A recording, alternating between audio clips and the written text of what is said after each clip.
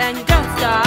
Sure shot, go out to the parking lot and you get in your car and drive real far. So, I'm sure you're hearing this song in 2023 and thinking, just how in the world did this happen? Rapture, be pure, take a tour through the sword, don't strain the brain, pain to train. How did a song containing what seems to be the pinnacle of Taylor Swiftian levels of white girl awkward imitation rap bars not only become a massive hit, but has gone on record as being respected by the greatest rappers in hip-hop, many of whom claim it as their favorite OG rap song? Well, I'll tell you how. It's a magical tale about Christmas and, well, racism in the music industry. But before we get to all that, this was a request by Flarbu. And if you'd like to make a song, movie, or album request, head on over to Ko-fi.com/rapcritic. Plus, get your request half off when you join the Patreon, where you can get early access to all my upcoming stuff as well as join the Discord for movie and game nights.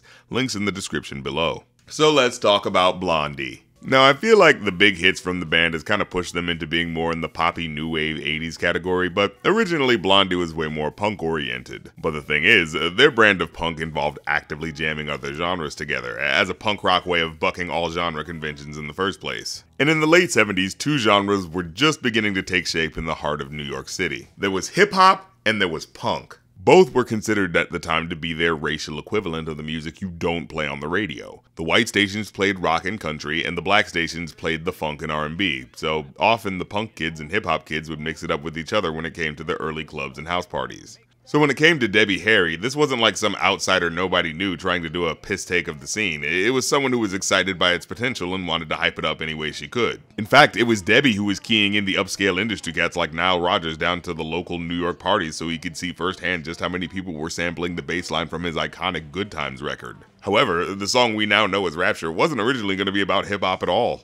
It was supposed to be about Christmas. A Merry Christmas rock, a Merry Christmas rock. Yeah, with the recent anniversary of the album this song comes from, they released the original demo for Rapture entitled The Yuletide Throwdown. I woke up in the morning, I had the munch, and then I reached for a bowl of Captain Crunch. And honestly, you don't need to listen to it. The rapping's even more jumbled and rambly. When I put the crunch In the bowl, I found out the milk, 6 weeks old. Yeah, it's basically that for 6 minutes. But originally, that was how the beat for Rapture sounded, way slower and darker like that. You see, originally Blondie came to Fab Five Freddy with the idea of doing a hip-hop homage track where she shouted out him and his friends, and although he was flattered, he turned it down at first, wanting the first possible crossover rap song to focus on something else as the topic and not just him and his boys. So they recorded this version, but shelved it at first, coming back a year later when they had the idea to speed up the tempo and change it back to being about hip-hop. And once they realized what a smasher they had on their hands, they hit up Freddy to get his blessing, dropped it as a single, and the rest is hip-hop history. So when she drops that first line, Fab Five Freddy told me everybody's fly, DJ spinning, I said my.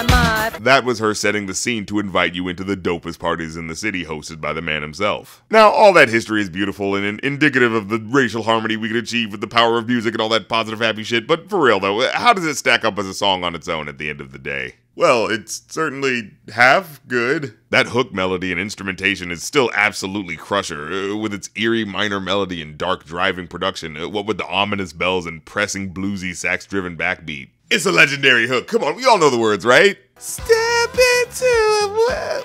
Wait. Repeat that again.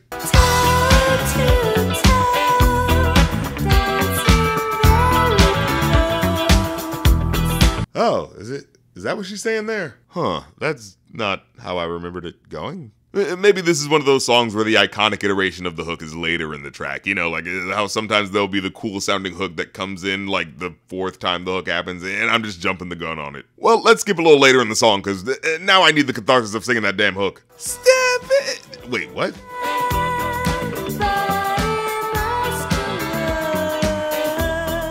Body muscular?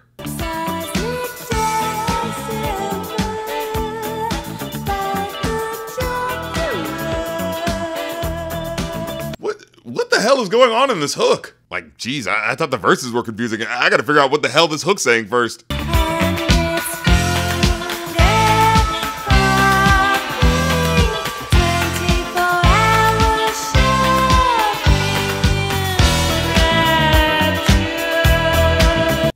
Is the club attached to a shopping mall or something? I mean, it was the 80s. But okay, so we get to the song title Rapture, a title that not only has the end of the world tone to it, but it also connotes to rapture as in overwhelming pure bliss, because everyone's enjoying the music so much. But why did the word step into a world keep coming into my head? I don't know why I keep thinking. Oh, god damn it, I just realized what happened.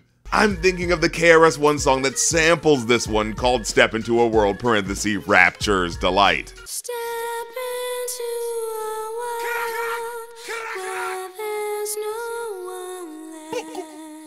Ah, my bad. And I probably messed it up because KRS-One's version has so much cleaner of a hook. Like, it only repeats that one couplet, so it probably stuck in my head better than anything here. I mean, I couldn't have even guessed at half the shit she says here.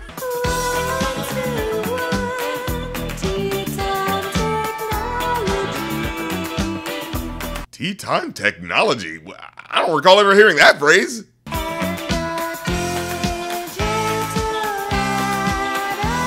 What? A digital... what? But okay, if I try to be as charitable as I can, the song is just supposed to be about weird stream of consciousness scene-setting imagery. It meant to make you feel the energy and excitement of this new burgeoning hip-hop nightlife scene.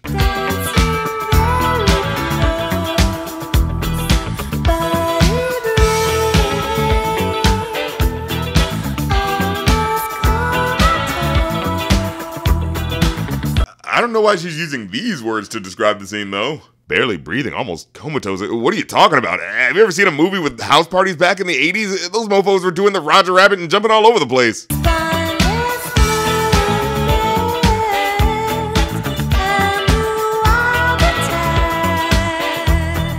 Okay, now that sounds like a more accurate description. But alright, let's get to what the verses were about. Cause sure, it definitely starts out shouting the hip-hop catch she knows at the time. Flash is fast, flash is cool, Francois, c'est pas, flash ain't no do. And there's always been much hay made about what she's trying to say in these lines, what with the band often incorporating a little bit of French into their lyrics every now and then.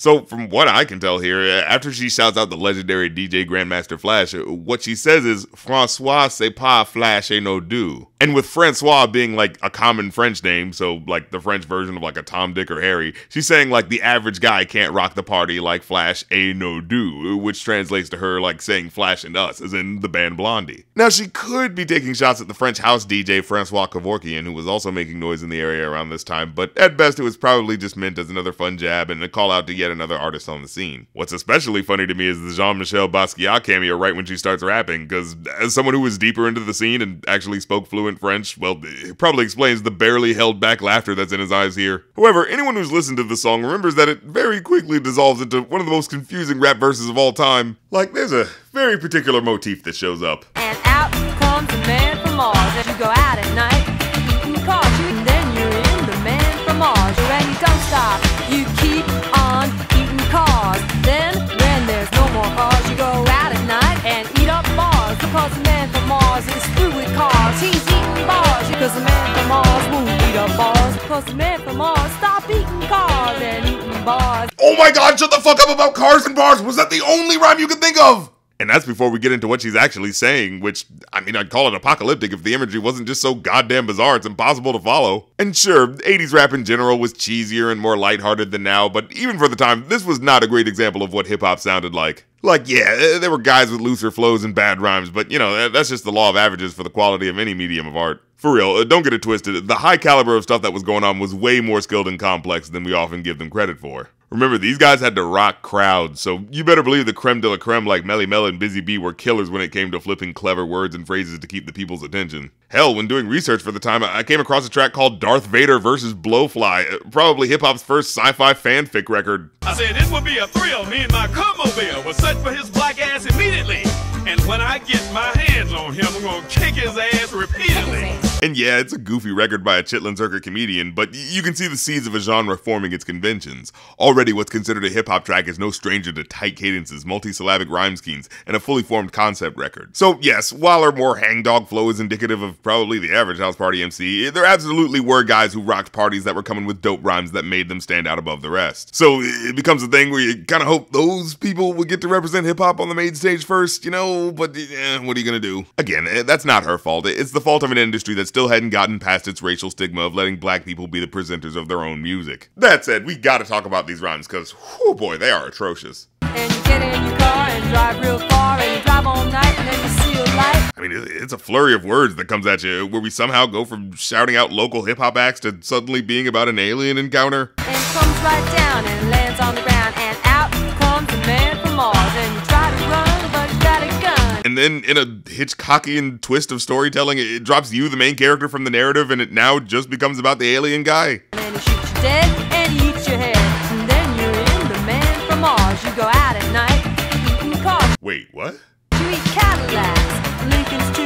Wait, did you turn into the alien? Or like, when he eats you, does your consciousness get absorbed into his, where you can only see what he sees for the rest of your life as he continues to destroy everything on the planet you hold dear? Well, sounds like a fucking killer Stephen King novel, honestly. Don't strain your brain, pain to train. You'll be singing in the rain. Said don't stop, do punk rock. Man, it's so weird to think someone actually wrote this. Like, how is this not a drunken freestyle where she went on a lucid ramble just randomly incorporating the sights around her like some kind of blonde rapping Kaiser Soze? Well, now you see what you want to be. Just have your party on TV, cause the man from Mars won't beat up bars where the TV's on. Yeah, so to defeat the alien, turn on your TV and have a party on the television? Now he's gone back up to space, where he won't have a hassle with the human race. Well, you know what? If it'll end this madness, I'll take it. Overall, though, I give this a 2 out of 5. Her cadence itself isn't too bad. It's got a strong, haughty quality to it. Like, in the alternate universe where she's saying something that actually comes together as a story, this would be pretty cool. But as it is, it's hacky, even for early 80s rap standards. So, no, your ears don't deceive you. Everyone was aware of how corny the track sounded when it dropped. But the impact of breaking in a new genre that was bubbling just under the surface gives the track an undeniable legacy that helped open the floodgates for what was to come, and for that, it still deserves its props. I just wish I could show it more love as the iconic song it is, but writing-wise, it really needed a second pass just to make it not so hokey, or at least not go on for so damn long.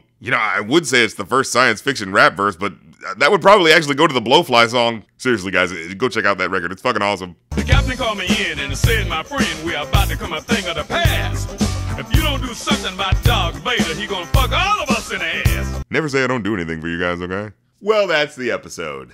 Leave a like if you like because it helps, comment if you have something to say because it helps even more, and hit the subscribe and the bell because that's what helps the most. And if you want to support the show, of course, that's Ko-fi.com/rapcritic for one-time donations, and Patreon.com/rapcritic for ongoing donations, where you get to see episodes early and join the RC Discord to chat with me and fellow fans. So until next time, I'm the Rap Critic. You don't have to like my opinion, but I don't have to like your song, even if it is a classic. I don't play favorites with the shit, goddammit.